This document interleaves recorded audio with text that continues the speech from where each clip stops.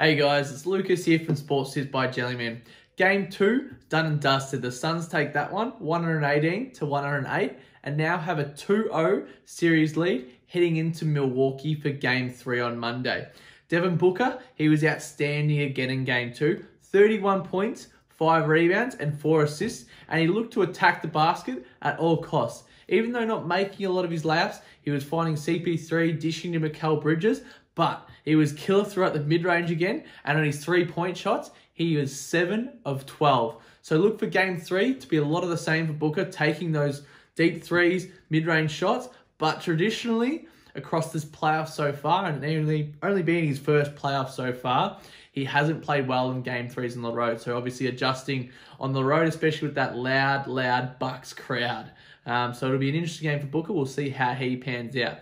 Now CP3, once again dominant. So 23 points and 8 assists. Not as good as his last 2 games he's played, but he picked his spots and openings and knew when to attack. But Holiday was right up in his grill from the get-go, and even Teague, when he came on, played some full-court defense against Paul, which sort of set him off, but he's a cool, calm, and collected character. So we expect Game 3 to be a lot of the same for CP3, and he'll be on his way to his first ring, we suspect. M.Bridges now for the Suns. He was outstanding. 27 points and 7 rebounds. The true X-factor in this one. So obviously all the attention was on Ayton, CP3, and Book. And they sort of left Crowder and M.Bridges in the corner. And even on the cuts, M.Bridges cuts really hard and gets into the paint.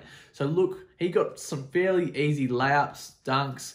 But what he's needed for is his defense. So he also made up in transition, getting back, getting some steals, and really getting up into the grill of those big wing defenders of the Bucks. And hopefully trying to stop Giannis, but wasn't really able to. But we'll get back to that a bit later. D.Ayton, as I said, a bit of a slower game. So only 10 points and 11 rebounds. Wasn't a great shooting night for him, 4 of 10. But after a dominant Game 1, you'd expect the Bucks to come out and really focus in on what he was doing and how they could stop him dominating the paint, getting all those boards, getting out in transition to his smaller fellas. They really put the onus on that, and it actually turned into less transition points for the Suns without D.Ayton grabbing it, dishing it out, and getting out the Suns quick in transition. But Game 3, we expect a slight adjustment from Monty, but being on the road, not too sure how that'll go for them. They might even look to go small at times without Ayton on the floor and really try run and gun with the Bucks defense, put them back on their heels. Last but not least, J.Crowder for the Suns had 11 points and 10 rebounds, and as we mentioned in the last video, he's hot and cold. So he came out, hit 3 threes, and then was non-existent for the rest of the game. But he's not needed for his scoring. He's really there to be a wing defender and be up tight against those Bucks lengthy wings. Now moving on to the Bucks. So Giannis, as I mentioned earlier, had a big game. 42 points, 12 rebounds, and 4 assists. He was dominant in the paint, had a huge third quarter, scoring 20 points, which is actually his first in tallies at NBA Finals experiences. So big names with him there, but he needed some help. Didn't have any help. So Holiday, only 17 points, 5 rebounds, and 7 assists. And Middleton, 11 points, 4 rebounds, and 8 assists. So not enough production out of their 2 and 3. Unlike with, obviously, the Suns, they got plenty of production out of Book, CP, and even though Ayton was quiet, they had production out of Bridges. So they had a third scorer, which is really needed in this series. As you can see, it's a lot of run and gun basketball.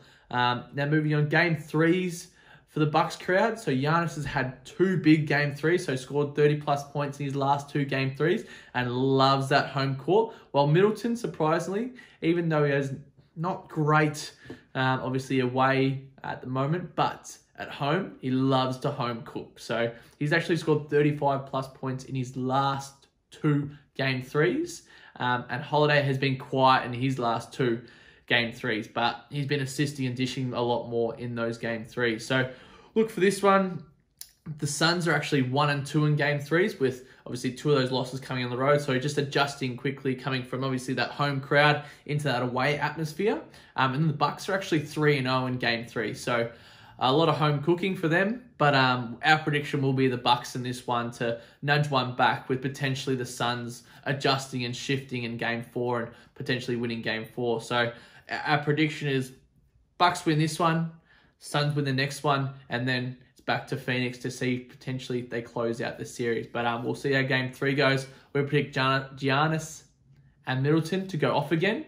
But as I said, it's all that sort of prediction. If Middleton shoots well, the Bucks definitely win. That's usually how it goes. But thank you for your time. Once again, feel free to like, follow, and subscribe Sports Sits by Jellyman or Lucas_Jellyman. And feel free to shoot us a DM if you want to see all these stats in your inbox. Thanks, guys.